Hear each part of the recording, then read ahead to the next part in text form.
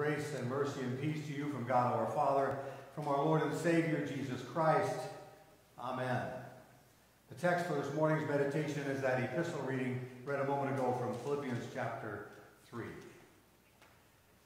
Now, my friends in Christ, I am not someone who enjoys an airplane ride. Even now, my hands are sweaty even thinking of it. You see, I have a true fear of flying, and it stems really from an incident that occurred many years ago when Marcy and I were flying out to New Hampshire to visit our children who were living there at the time. And from Des Moines to Manchester, New Hampshire, there's not a direct flight. So you have to go through O'Hare. You know where I'm headed. So I won't bore you with the details of what happened that day, but what I will say is that there was no better sound than the screaming of the plane wheels when they finally landed on the tarmac. In fact, everyone in that plane cheered. It was a powerful and a beautiful moment. We're down on the ground.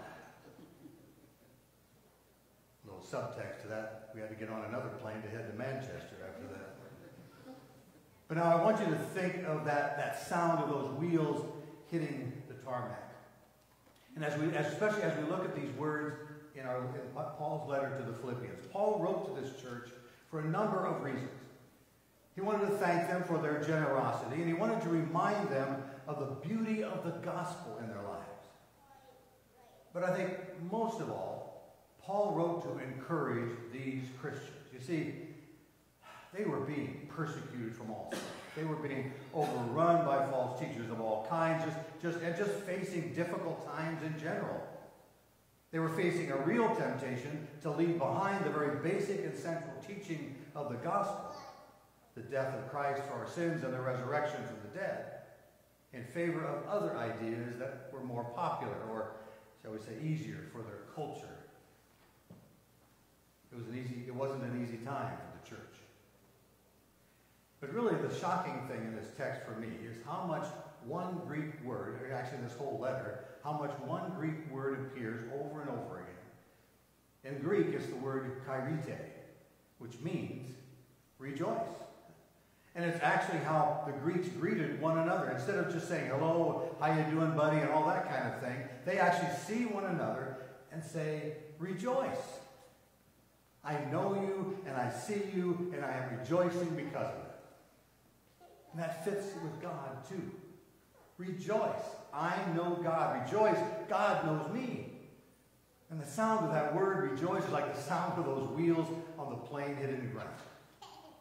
It's the sound of joy, of living joy, touching down on real life, even though the times, and the places, and the circumstances of the runways of our lives are pretty rough and pretty dangerous. It's not easy to have the joy that's in our minds land on our hearts and then get played out in real life. For instance, you know that Jesus Christ went to the cross to destroy death and to give you the gift of eternal life. You know that because of what Jesus did for you on that cross, your sins are forgiven. You are covered in the righteousness of Christ, and you are declared holy and just before the Almighty God's throne. And you know that on that day of resurrection, you will experience never-ending joy and peace as you stand face to face with your Lord and Savior, Jesus Christ. All of these things are true. So then, why do we worry? Why do we worry so much about the future? Why do we get upset about criticism? Why are we still unhappy with our achievements in life or even our situation in life? See, I think sometimes we're really good at knowing the head stuff, if you will, but sometimes we struggle with living out that hope and joy that we have in Christ. And I'll admit it, it's hard to do. But you see, that's why the Holy Spirit gave Paul these words in our text, and why they're so important for us today. They're helpful for a couple of reasons. They help to redefine what it means to know God and to be known by God. But most of all, these verses help us to understand what joy really is. It's about knowing, it's not about knowing a definition or some kind of explanation at all. It's all about knowing God. It's all about knowing what Christ has done for you and knowing that God knows you and that he loves you. And that's an important distinction. And Paul here, he wastes no time getting to that point. Reading again verse 8, he says, I count everything as lost because of the surpassing worth of knowing Christ Jesus my Lord. And he goes on and says, for his sake I have suffered the loss of all things and count them as rubbish in order that I may gain Christ.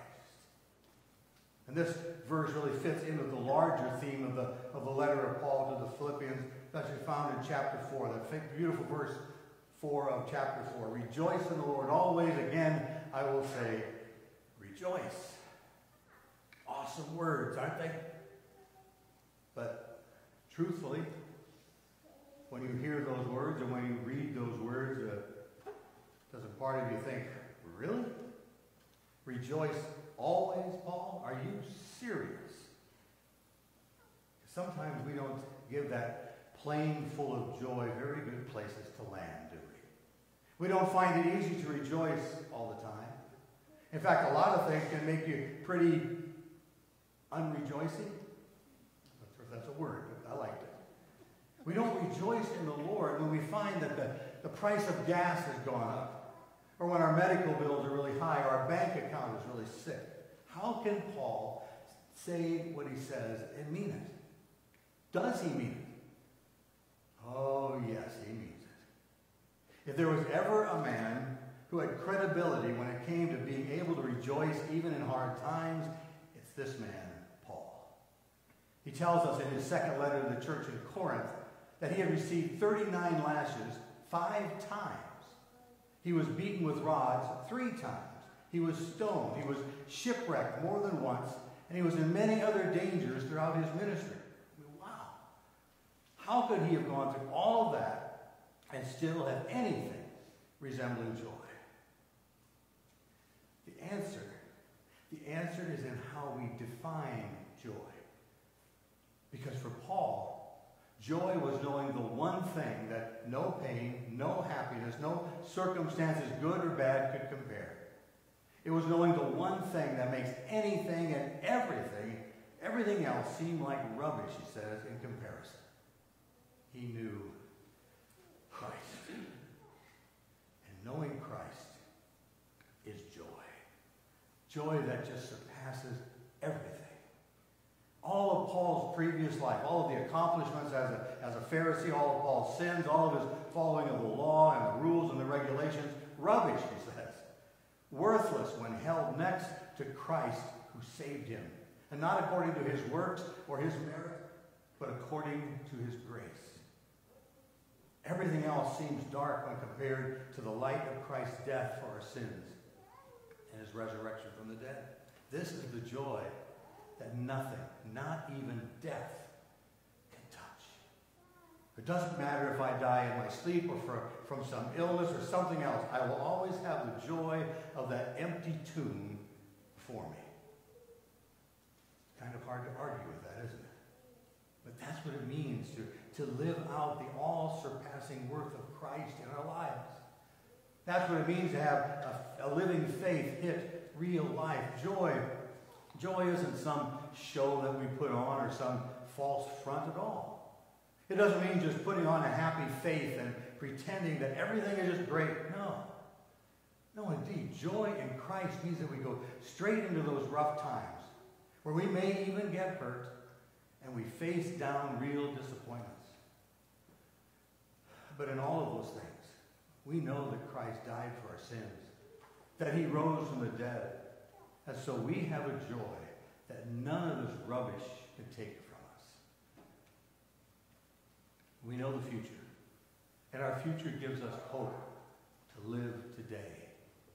It gives us a place to fix our eyes in every circumstance. As Paul says, we look ahead, not behind. We look to the resurrection hope, not the wreckage of life in this world. We look to the ultimate prize, not fixating on temporary problems. We look to God's grace. But Paul says, not that I've already obtained this, or I'm already perfect, he says, but I press on to make it my own because Christ Jesus has made me his own. And he goes on and says, one thing I do, forgetting what lies behind and straining forward to what lies ahead, I press on toward the goal for the prize of the upward call of Jesus Christ.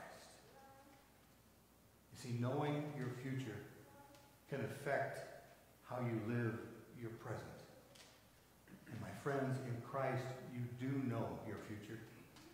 Not every moment, not every situation or problem, but you do know how it ultimately works out. You know who wins in the end. And you know what the prize is already and has been won for you on your behalf. You know. You know that because our Lord died for your sins and rose from the dead, you can live right now in the presence and praise of your Lord. My friends in Christ, how awesome it will be. How awesome it will be when this story is played out before our eyes. But how awesome it is to have that sure and certain hope right now. It's the joy that lands on every part of your life.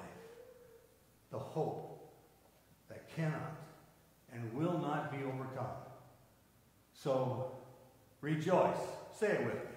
Rejoice in Jesus' name. Amen. And the peace of God, which surpasses all understanding, keep your hearts and your minds in Christ Jesus now and always.